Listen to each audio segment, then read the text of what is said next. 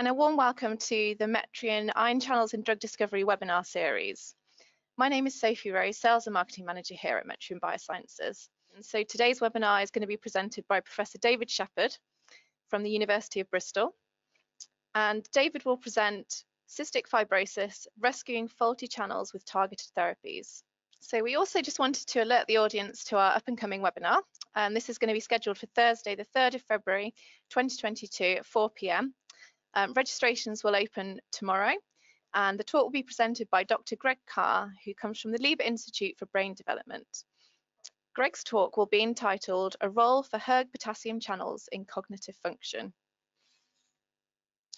So now we have a few more attendees. I'm just going to start a little bit of housekeeping. So we just wanted to summarize how to ask a question during the presentation. So it's just for those unfamiliar with GoToWebinar who might not have used this software before. So participants are muted during the webinar. So to engage with us, please submit any technical queries via the chat box. So for example, if suddenly the sound goes, or you can't see something, or you can't hear something correctly, then please do let us know and we'll try and address that as quickly as possible. To pose questions for David, this is really important. We'd love to have questions, so please feel free to have to ask as many as you like, and we'll try and cover as many of them as we can. Please do this via the question pane, which is on the control panel. Instructions should appear on the screen now as to how to use that. And all questions will be answered after the talk during the question and answer session, which will be hosted by my colleague, Dr. Eddie Stevens.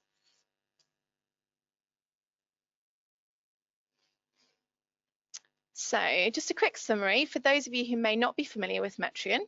So we're a preclinical CRO. We're located at Granta Park in Cambridge, UK, and we specialise in ion channel focused drug discovery and safety pharmacology screening services.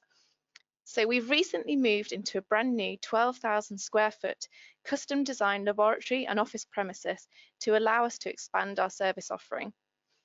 We have a broad selection of electrophysiology platforms here at Metrion, including manual and automated patch clamp platforms, including multiple Q patches and patch liners, in addition to the Cube, which offers high throughput screening capabilities.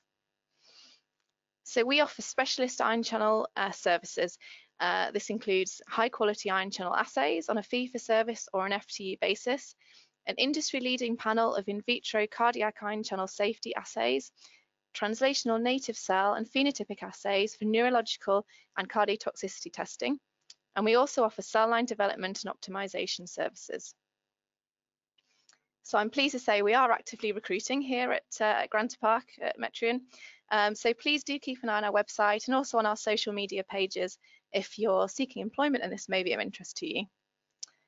Finally, some of our eagle-eyed viewers and our keen followers may have seen our press release today, which announces the appointment of Dr. Rory Curtis, hired as VP of US Commercial Operations. Rory's been hired to support Metrion's growth aspirations in the US, and you know, we offer a warm welcome to Rory. So I'm now going to introduce my colleague Eddie. So Eddie Stevens is our Head of Drug Discovery here at Metrion, and Eddie will now provide a brief introduction. Okay, great. Well, good afternoon, everybody. So yeah, we're really delighted to introduce David Sheppard. So he's Professor of Physiology at the University of Bristol, and his research focuses on CFTR, the Cystic Fibrosis Transmembrane Conductance Regulator.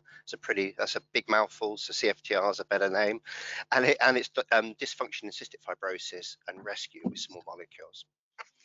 So David's interest in CF began during his PhD when he investigated intestinal ion channels with Francisco Sepulveda at the Babraham Institute in Cambridge. And after that, he went on to investigate neuronal ion channels with Fernando Geraldes at Valladolid University, and then he went on to study CFTR with Michael Welsh at the University of Iowa.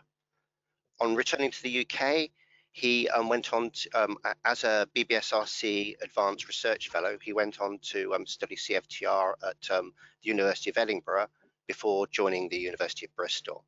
And actually from his time since the 1990s at Edinburgh, he's been onwards, he's been mainly funded by the CF Trust, and has done some great stuff like lead the Eurocare CF program as well. So welcome, David, and yeah, when you're ready, feel free to start. Just really like to say a huge thank you to Eddie for the kind invitation to speak to you today. And I also need to sort of say thank you very much to Sophie and her colleague Nick for helping me navigate through this system.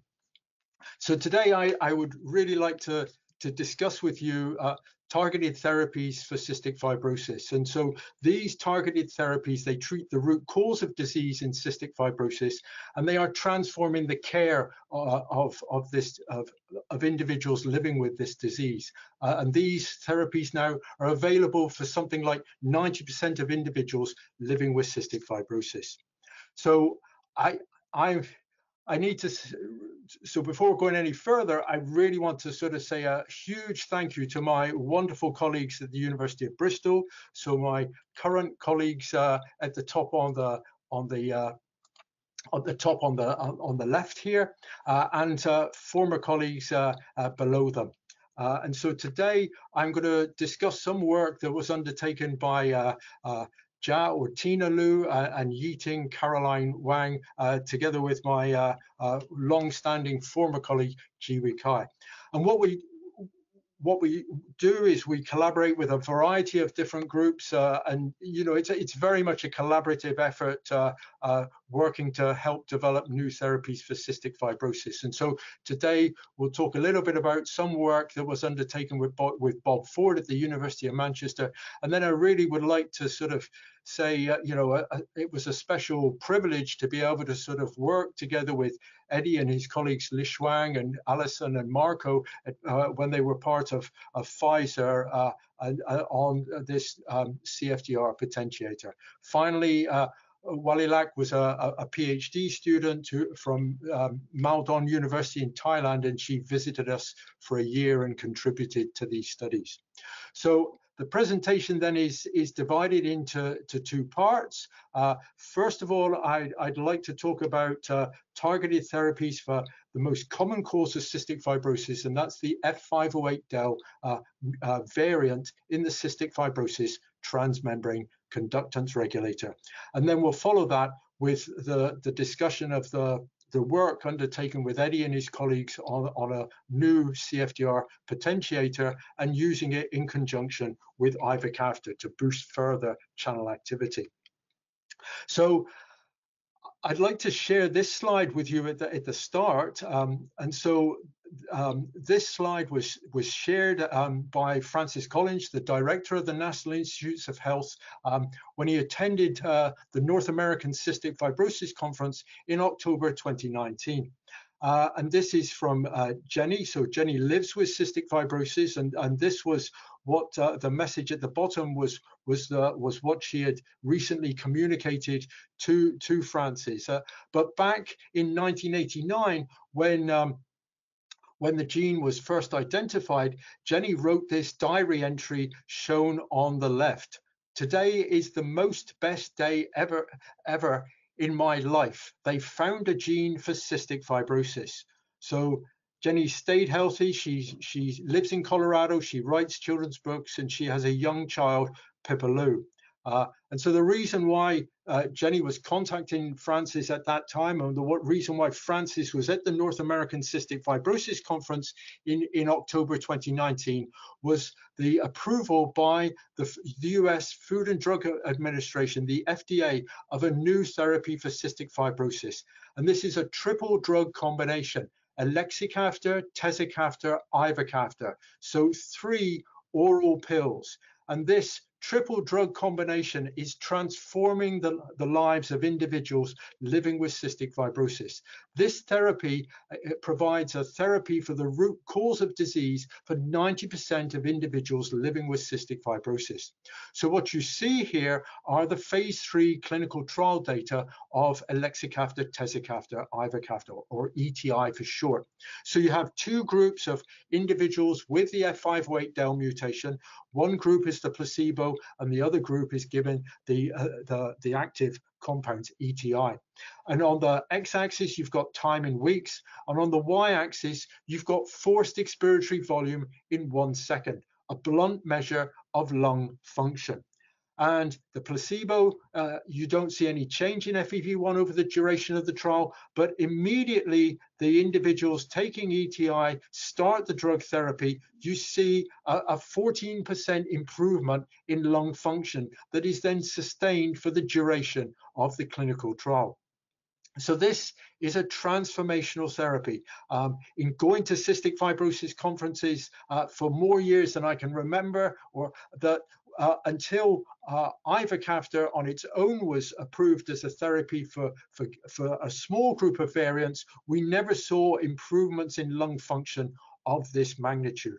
So elexacaftor, tezacaftor, ivacaftor, and other therapies like ivacaftor on its own are transforming the care of individuals with cystic fibrosis. But to get to this point, we've got to go back to 1989, when there were 3 back-to-back articles published in Science, and those articles, they announced the identification and cloning of the defective gene responsible for cystic fibrosis. And so this was a huge team effort, and it took the group led by Francis Collins at the University of Michigan, and the group led by Jack Reardon and Lapchi Choi at the Hospital for Sick Children, working collaboratively. So it was an army of researchers working for the entire duration of the 1980s to identify the defective gene responsible for cystic fibrosis. But this was the bottleneck moment for the cystic fibrosis field. So with the gene identified, the field passed through a bottleneck, and now it was possible to understand the normal function of the protein product of this gene.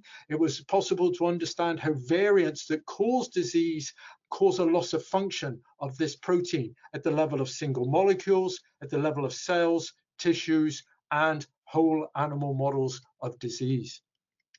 And so very soon, almost immediately, Jack Reardon had a predicted structure of the protein product of the gene defective in cystic fibrosis. And he recognized that it was composed of 5 domains. So here on the left, shown in blue, is the lipid bilayer. And then there's 2 domains called transmembrane domains, or you might hear me refer to them as membrane spanning domains, as Jack first referred to them. And they're each containing 6 transmembrane segments. CFTR also contains 2 domains that are referred to as nucleotide binding domains, and Jack realized that these parts of the protein contained amino acid sequences known to interact with ATP in other proteins. But CFTR contained a 5th domain, and that 5th domain was a unique feature of CFTR, and it's been given the name the regulatory or R domain. The R domain is a unique feature. Because it contains many charged amino acids and consensus phosphorylation sites. So the fact that CFTR had 2 transmembrane domains and 2 nucleotide binding domains, that puts CFTR in a family of proteins called ATP binding cassette transporters. This is a very large family of transporters found from bacteria through plants and animals to humans.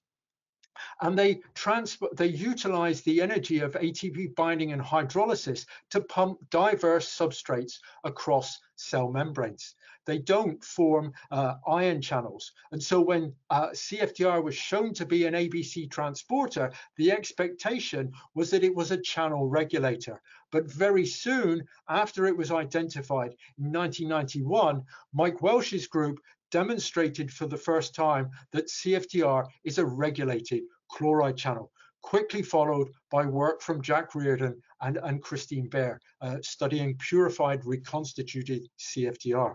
Now, we've waited an awful long time for a high resolution, an atomic resolution structure of CFTR, and it required advances in cryo-electron microscopy. But in December 2016, Ju Chen and her colleagues at Rockefeller University first published this structure. And so this is the closed, this is the dephosphorylated ATP-free configuration of CFTR. And you see it in an inverted V formation. And so this inverted V with the transmembrane segments coming together towards the outside of the protein, the transmembrane segments here are closed and the nucleotide binding domains are separated. They're far apart and they're separated by the regulatory domain. So to understand how CFTR works as a regulated chloride channel, we need to integrate the functional studies using high-resolution single-channel recording, such as those that you see at the bottom of this slide, with structural studies that in the sort of late 90s and early 2000s were undertaken on related bacterial ABC transporters, and then the biochemical studies. And many of those biochemical studies were undertaken by Jack Reardon. And so it was realized that in the case of CFTR, there's two ATP binding sites that are located at the interface of the nucleotide binding domains. But these ATP binding sites have distinct properties. So one site is a site of stable ATP binding. By contrast, the other site is a site of rapid ATP hydrolysis. And so it's the interaction of ATP with these two binding sites, these ATP binding sites at the interface of the nucleotide binding domains, that drives cycles of ATP binding and hydrolysis.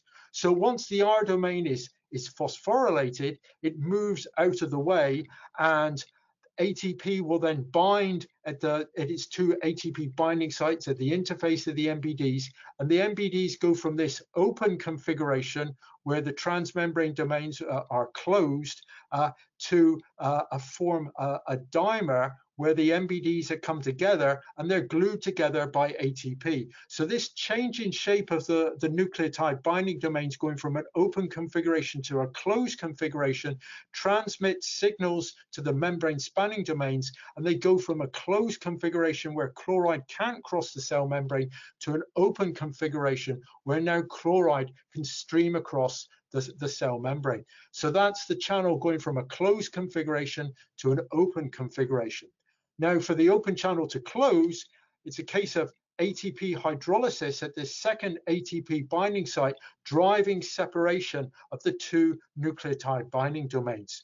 So when we study CFTR channel gating using single channel recording, when we see channels chattering from the closed configuration to the open configuration and back to the closed configuration, what we're seeing is the electrical signal of ions passing through CFTR, but that is those conformational changes in the channel are being driven by cycles of ATP binding and hydrolysis at the nucleotide binding domains. So ATP binding and hydrolysis acting as a timing mechanism to control channel opening and closing. So if we want to understand cystic fibrosis, we need to sort of characterize how variants cause a loss of function. The Hospital for Sick Children in Toronto maintains a database of cystic fibrosis variants, and the numbers of variants have grown and grown and grown, and now there's more than 2,000 variants in the CFTR gene, and they're located throughout the 5 domains of CFTR. Many of these variants are extremely rare and found in a sort of handful of cases worldwide. But the reason why cystic fibrosis is a relatively common single gene disorder is the presence of one variant, and that variant is called F508del. It's an in-frame deletion of a phenylalanine, the F at position 508. So the entire protein is made, but F is missing. So we want to understand how F508del and other variants cause a loss of CFTR function. So to do that, we need not only functional studies, but we need to know their effects on how CFTR is made and delivered to the cell surface. So CFTR is made in the endoplasmic reticulum, where it's core glycosylated. This immature form of the protein is then moved to the Golgi apparatus, where further glycosylation takes place to form the mature protein. And that mature protein is delivered to the apical or lumen-facing membrane of ducts and tubes throughout the body.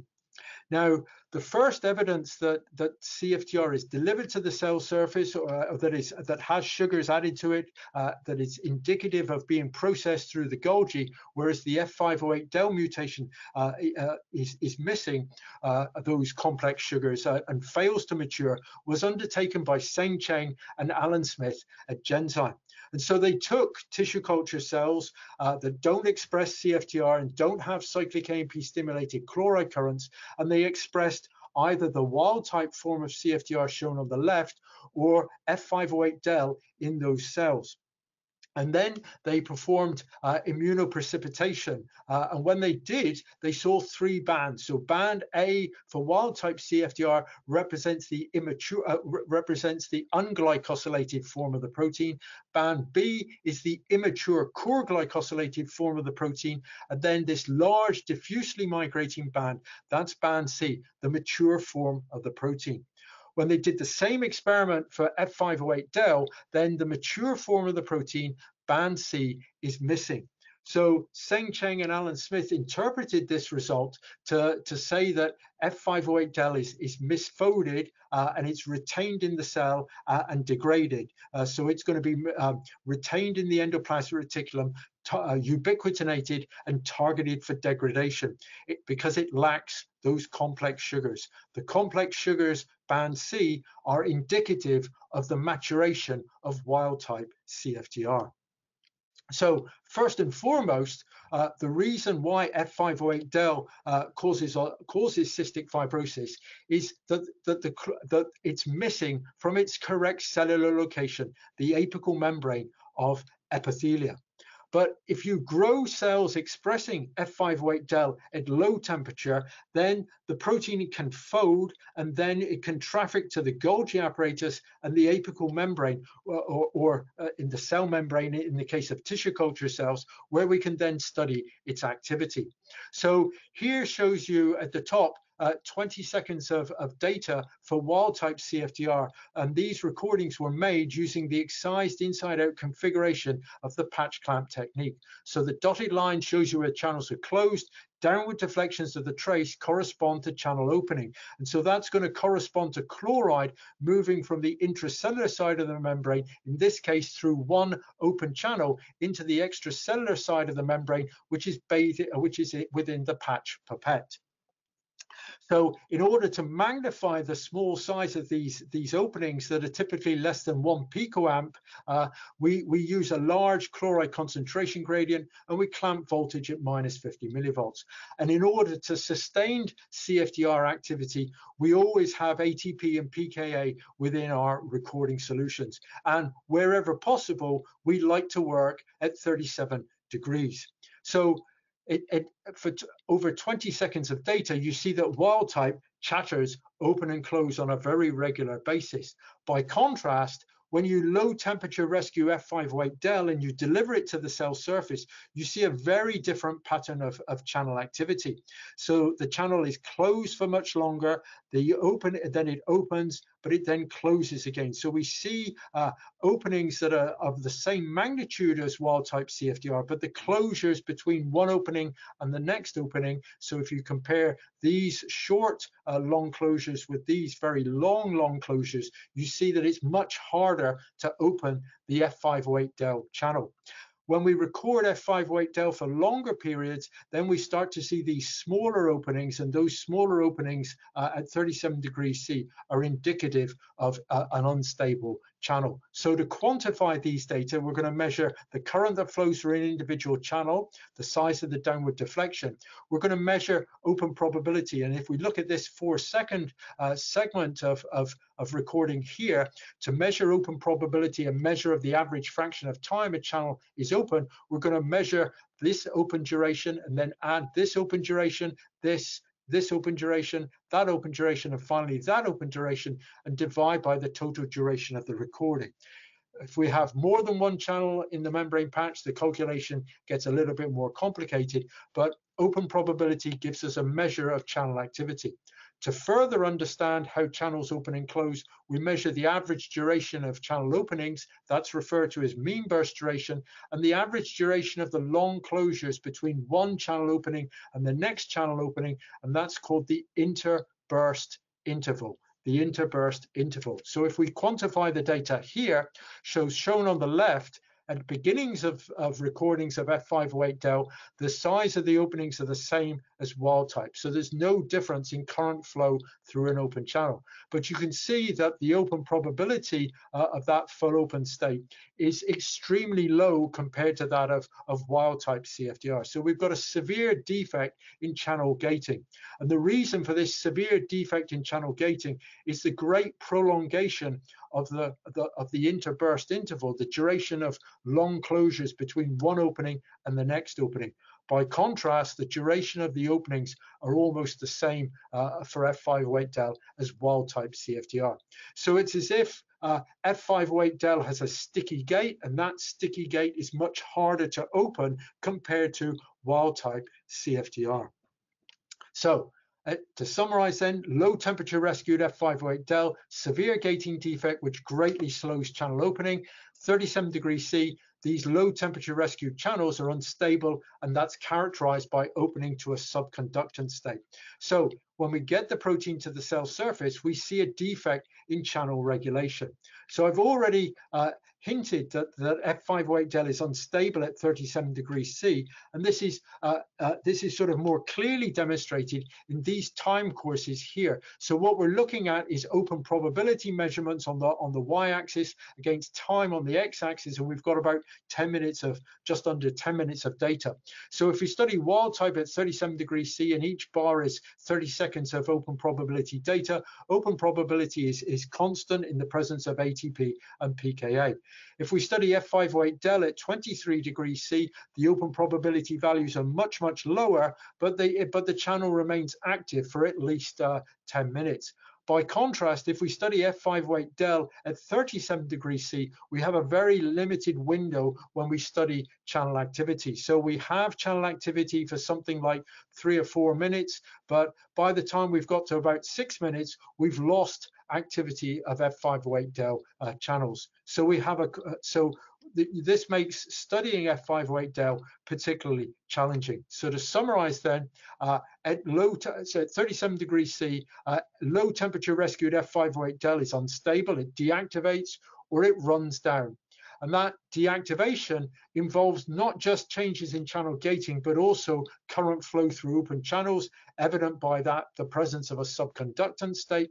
And F508del deactivation, this reflects instability of channel structure. And the reason we say that is that if we introduce revertant mutations or second site mutations into F508del, then we can rescue the stability of F508del at physiological temperatures.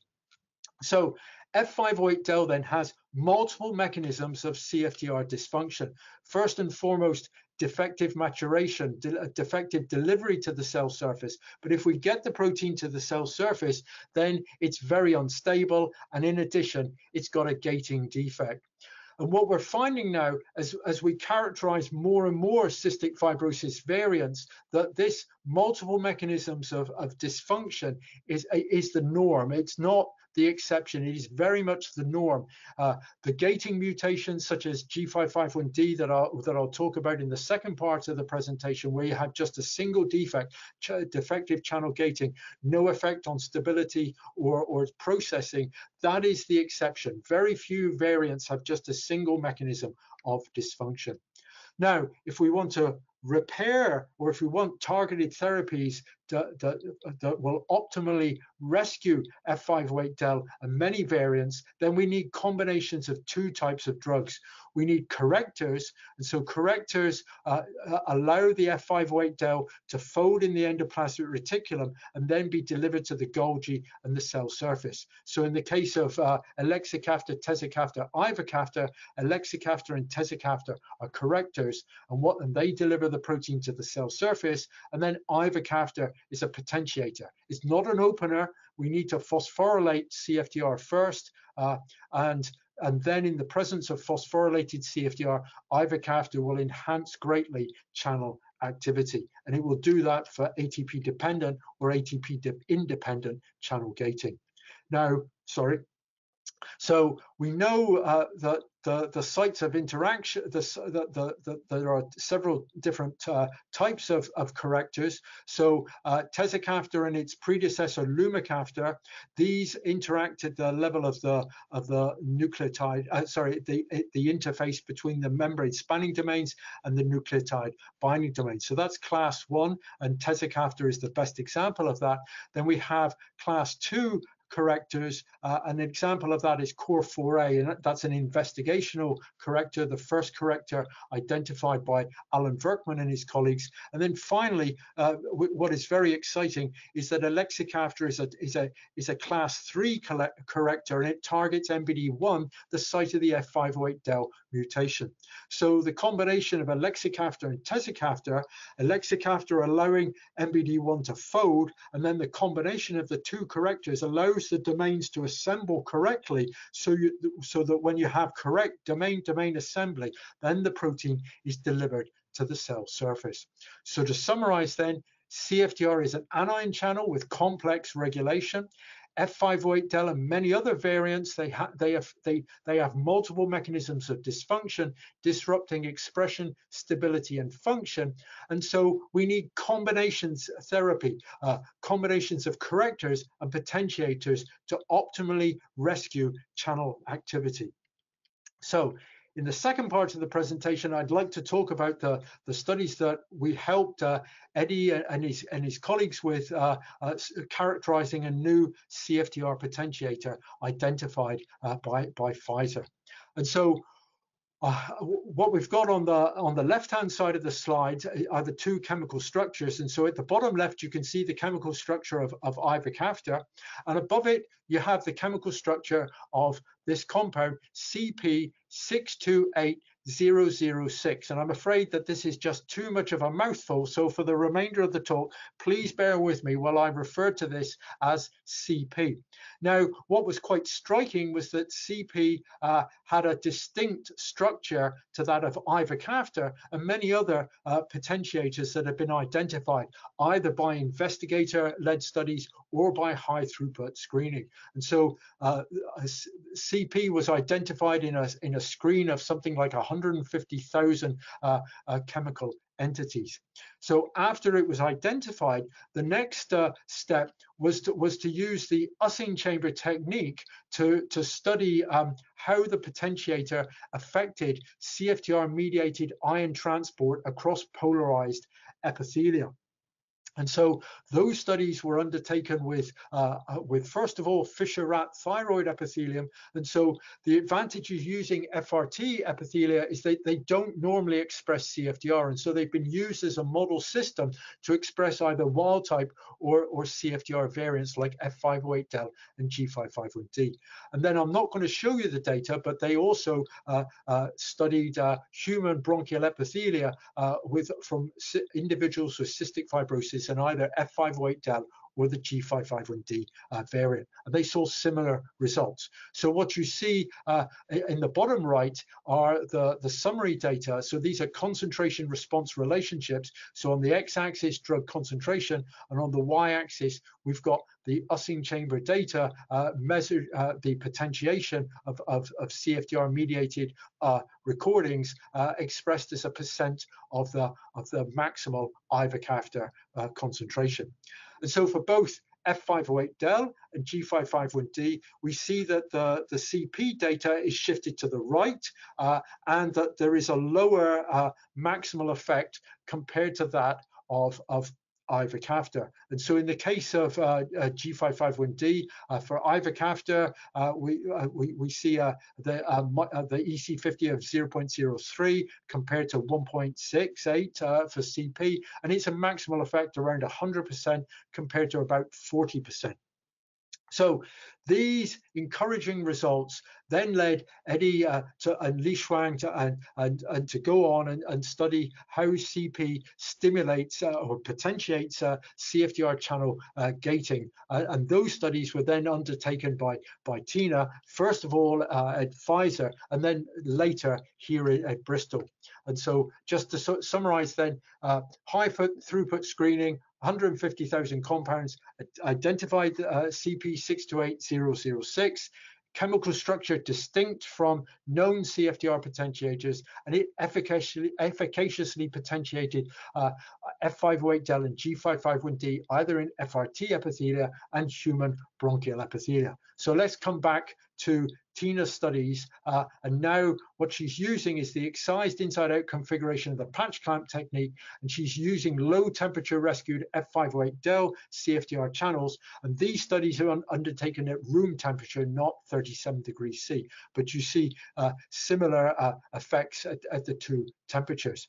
So on the left we have increasing concentrations of ivacaftor, and on the right increasing concentrations of the CP compound, and you see that both potentiators, they increase the frequency and duration of channel openings. So to quantify those data, Tina began by measuring open probability. And so here you have the wild type data shown on the left, the F508del data shown in the middle, and the G551D data shown on the right. And for wild type and for F508del, Tina measured open probability against drug concentration. But in the case of G551D, she's measuring apparent open probability. And the reason she measures apparent open probability and not open probability is that G551D is a profoundly defective channel. And so when we study G551D, it's extremely difficult to know how many channels we have in a membrane patch. And so for that reason, we call it apparent open probability, not open probability. And so in each case, the CP compound, the concentration response relationship is shifted to the right for wild type and F508del. They're closer together for G551D. But what was interesting in the case of excised inside out membrane patches, now we see that the CP compound is as good as ivacaftor, or if not a bit better. And so our EC50 and maximal effect values for F508del, for example, 0.08 micromole compared to 0.5 micromole, 103 compared to 144. So we have an efficacious potentiator that okay, it's got a lower EC50 compared to ivacaftor, but here we're comparing a screening hit versus a clinically used drug. So to summarize then, the drug CP then enhances channel activity by increasing the frequency and duration of channel openings. It restores wild type levels of channel activity to F508del. I didn't emphasize that, so you can see that your open probability values here are equivalent to those in the absence of the CP compound. We don't see restoration of wild type levels of channel activity to G551D by either ivacaftor or the CP compound. The open probability values here are much lower than those of F508del and wild type CFTR. So CP then restores wild type levels of channel activity F508del. It increases the activity of G551D, but it doesn't reach wild type levels. And so we would conclude, based on the Ussing chamber data and these single channel data, that CP628006 is an efficacious CFTR potentiator. So we want to know how CP enhances CFTR activity. And so what Tina next started to do was to look at ATP-dependent channel gating for both wild-type CFTR, F508del, and G551D. And so what you're seeing here are summary data where you have log ATP concentration on the x-axis against open probability or apparent open probability for F508del or G551D. So this again is low temperature rescued F508del. So as we increase the ATP concentration with wild type CFTR, we see this progressive increase in channel activity. By contrast, if we increase the ATP concentration for either for F508del, we see a small increase, but really what we're seeing is a huge reduction in the efficacy with which ATP gates CFTR for F508del. In the case of G551D, Chung Huang and his colleagues at Missouri had earlier demonstrated that G551D is all but its activity is all but independent of that of ATP. So whether we're at a low ATP concentration or the highest ATP concentration tested, the open probability values are essentially the same. And so you have this sort of almost like a linear line as we increase the ATP concentrations for G551D. So if we look at F508del, both ivacaftor and CP, as we increase the concentration of ATP, we see some enhancement of ATP dependence. So we've got some restoration of ATP dependent channel gating to F508del by both potentiators. By contrast, when we look at G551D, we see a very different picture. So as I've already indicated, for G551D, when we change the ATP concentration, we have very little effect upon channel activity. In the presence of ivacaftor, you see that open probability values increase, and they increase by the same extent whether we're at a low ATP concentration or at a high ATP concentration. So what is very interesting in the case of ivacaftor is that it will stimulate, or it will potentiate, both ATP dependent gating and ATP independent gating, best illustrated by the G551D channel. Now, in the case of the CP compound, as we increase the ATP concentration, what we saw was an increase in channel activity. And so this was a really striking result, that here we're seeing some restoration of ATP-dependent gating to G551D by a CFTR potentiator. And as far as my recollection of the literature, we've not seen a potentiator do this to G551D to date. So this is a really exciting result. And it suggests that CP has a different mechanism of action to ivacaftor.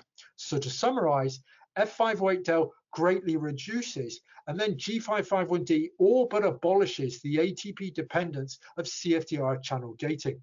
CP and ivacaftor have similar effects on F508del, but they don't restore ATP dependent gating of wild type CFTR. They certainly enhance the ATP dependence, but they don't get back up to the wild type relationship.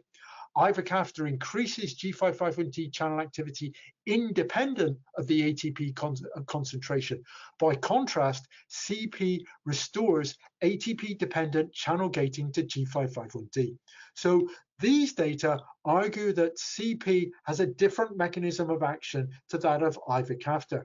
So we wanted to understand better how CP affects channel activity. So one characteristic of ivacaftor is that it will cause it will not only enhance F508del channel activity, but in excised inside-out membrane patches and also in polarized epithelia, but I'm not showing those data today, you will see an acceleration of the deactivation of F508del at 37 degrees C. So the data shown on the left are similar to the data that I presented earlier, when we're using excised inside-out membrane patches at 37 degrees C, wild type activity is stable. F508del that's been low temperature rescued, we see this loss of channel activity within about 6 minutes.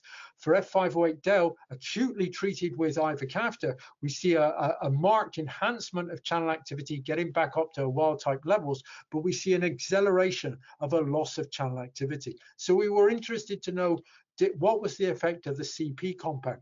Well, we see that we've got an enhancement of channel activity when it's added acutely, and that enhancement lasts a bit longer than that of F508del, but unfortunately, we don't sort of prevent the deactivation of channels. And so both in the case of ivacaftor and the case of CP, we're going to need to use these potentiators in combinations with correctors in order to restore stability to F508del and other other variants that cause cystic fibrosis. So to summarize, low temperature rescued F508del, unstable at physiological temperatures, and activity lost within 10 minutes. Ivacaftor enhances greatly initial channel activity of F508del, but then channel activity declines faster compared to its absence. Potentiation of F508del by CP more sustained than that of ivacaftor, but CP doesn't prevent the deactivation of F508del. So the fact that ivacaftor and CP appear to have different mechanisms of action encouraged us to test combinations of ivacaftor and CP on the activity of F508del and G551D. And so these studies here are undertaken with lumacaftor or VX809 rescued F508del, but we saw similar results with low temperature rescued F508del. And so you've got traces in the presence of either potentiator alone and then the two potentiators together. And what was particularly evident when we had the two potentiators together for G551D is you had this marked enhancement of channel activity.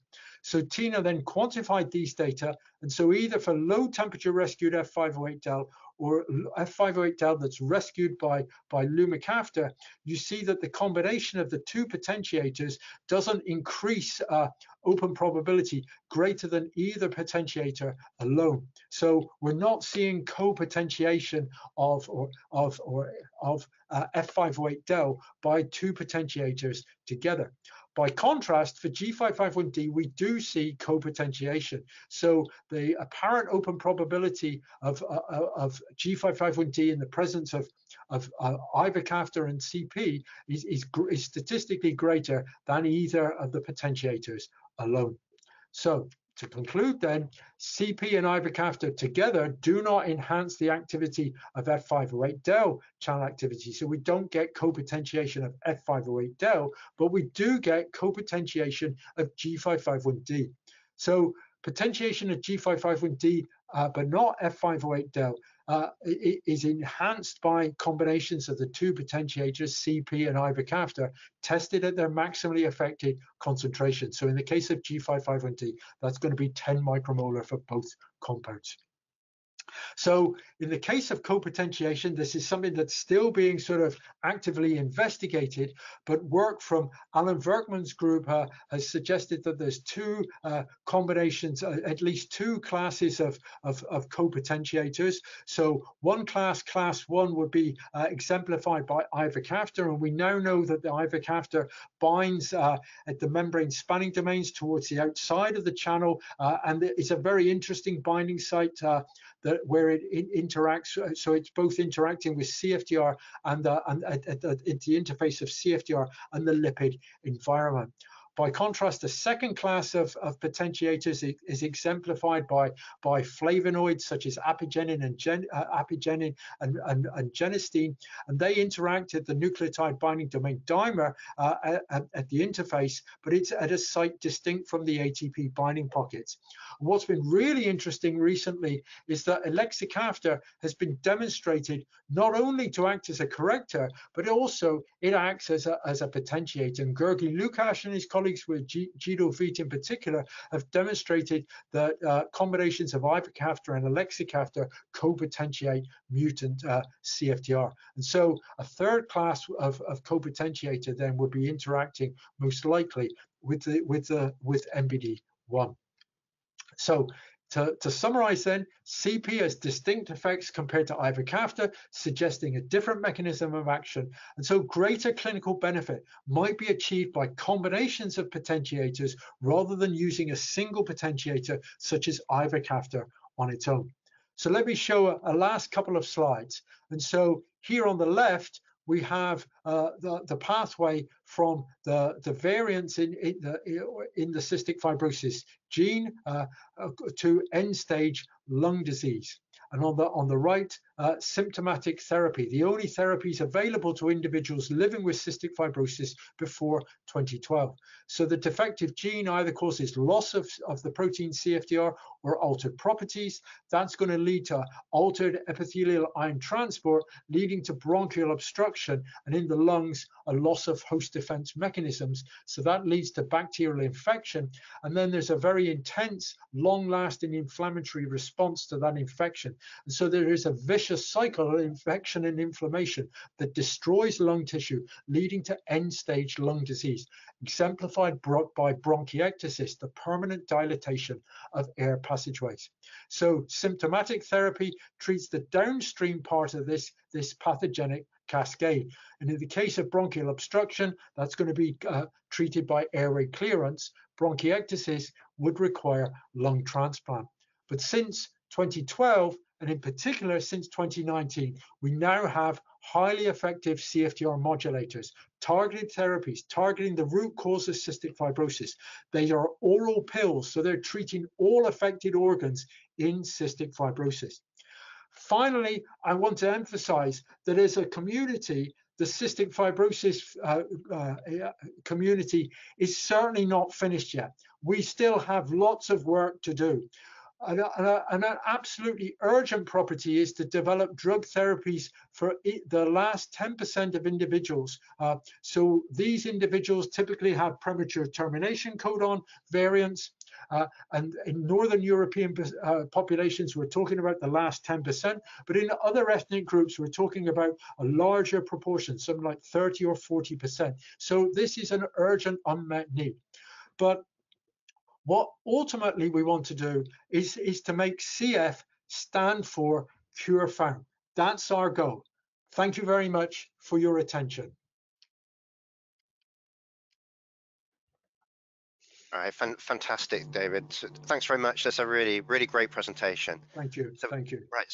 So we've got some questions. Well, can I start? So you showed some great data showing the the efficacy of Trikafta in terms of lung function.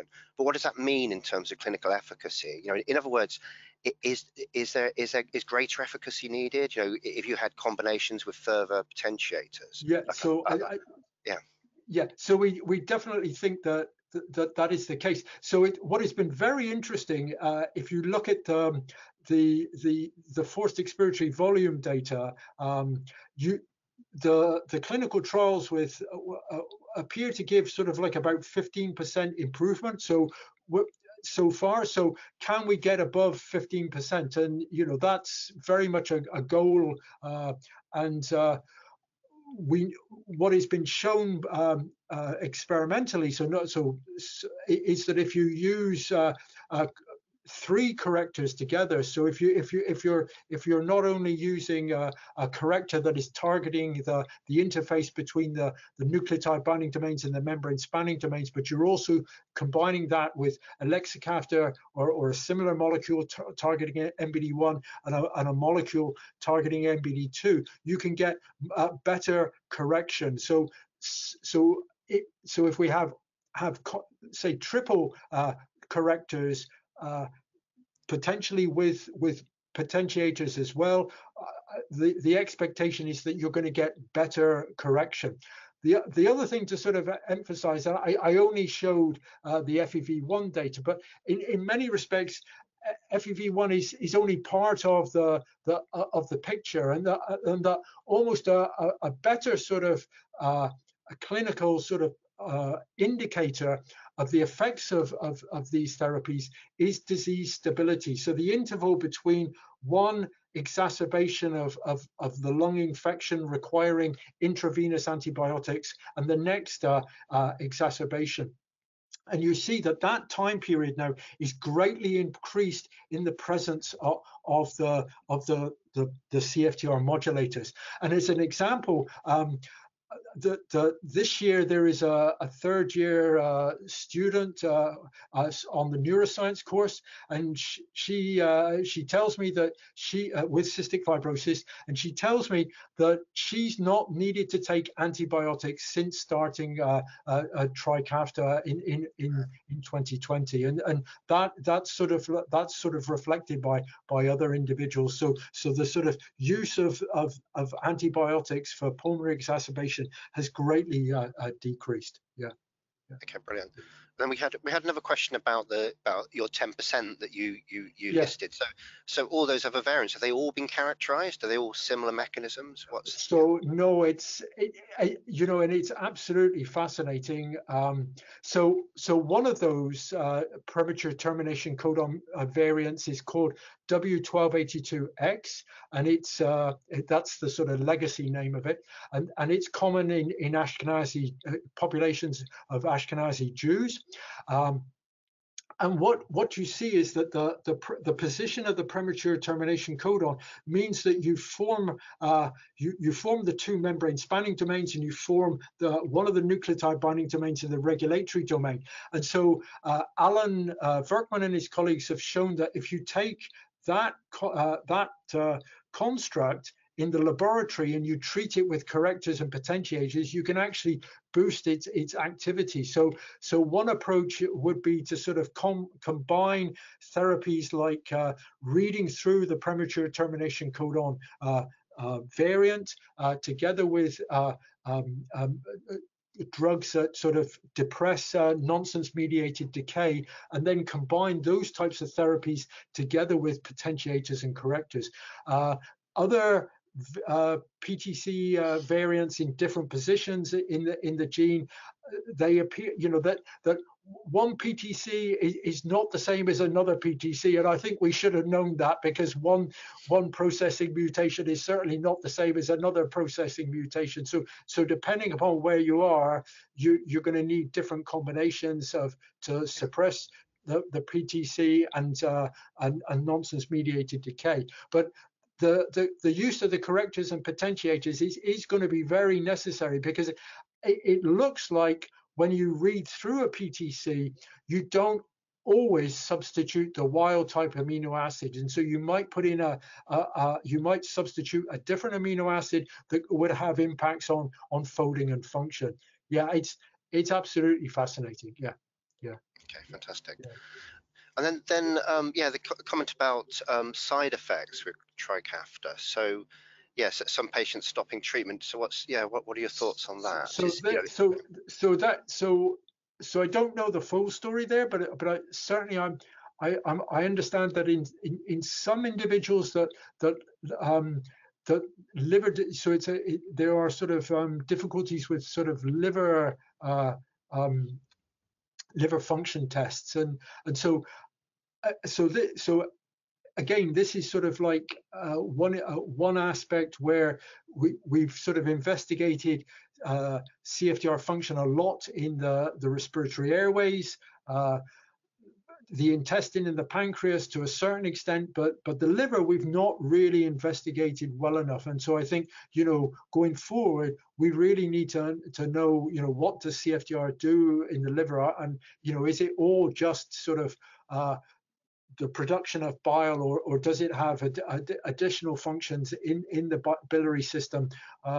Yeah, you know, these things we need to know. So yeah, and you know, as you said, there are other effects of the compounds, but certainly elexacaftor, tezacaftor, ivacaftor looks better in terms of its safety profile compared to lumacaftor, ivacaftor, which was the first corrector potentiator combination that was used for individuals with F508del. Yeah. Okay, brilliant. And just one final question. Yeah. So just on the CP62006 data, just the translation, because you know, your excised patches versus epithelia have sort of different reporting different intrinsic efficacy values. So which one do you translate from? How do you use that data to make decisions? Yeah, so that's, you know, that's a really important point.